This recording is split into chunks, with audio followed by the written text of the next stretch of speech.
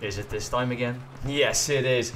I'm Bane, and welcome back to the Battlefield 5 guides.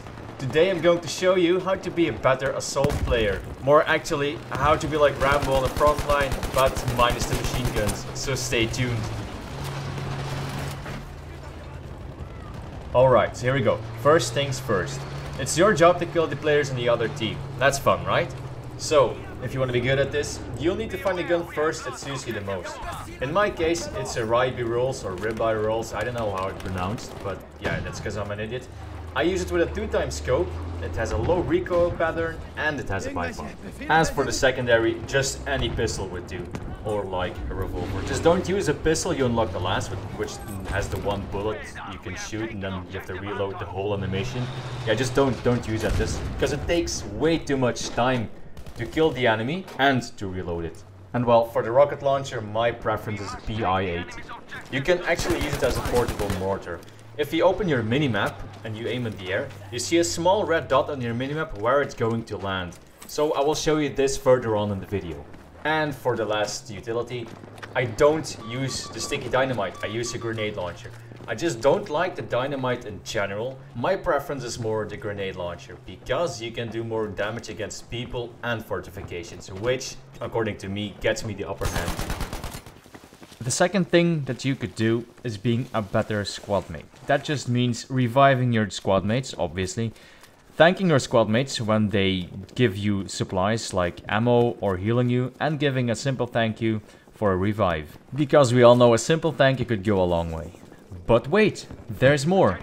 As an assault, you'll probably play on the front line or close towards the front line if you have an automatic rifle. If your squad leader gives you an order, it's actually your job to go to the point and try to capture it, because you get points for capping the objective, which leads to another V1 rocket in the game.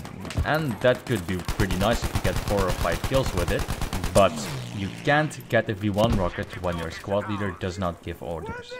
As an assault, it's actually your job on the front line to capture the objectives, like I've said before. But when your squad leader doesn't do that, just keep asking for orders. Eventually, when the leader is AFK or not giving enough orders, you'll be promoted and you can give the orders now. This brings us to our third tip.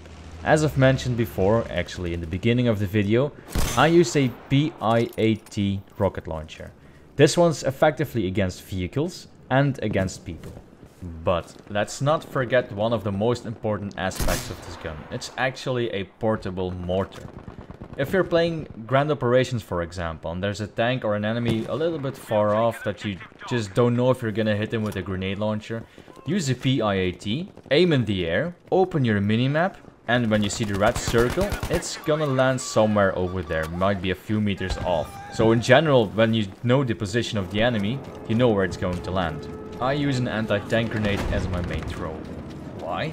Simply because it actually does more damage and it has a larger explosion, and let's not forget, it's very effective against vehicles. For my last piece of equipment, I use a frag grenade rifle. Why?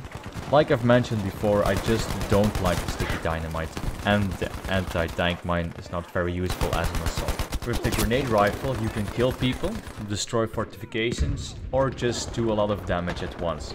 But you only have 2 grenades, so if you run out of those grenades, you need to run towards a resupply point. You cannot resupply off dead enemies or from allies, you actually have to go physically to the resupply points. If you keep these tips in mind, you'll be a Rambo at the front line.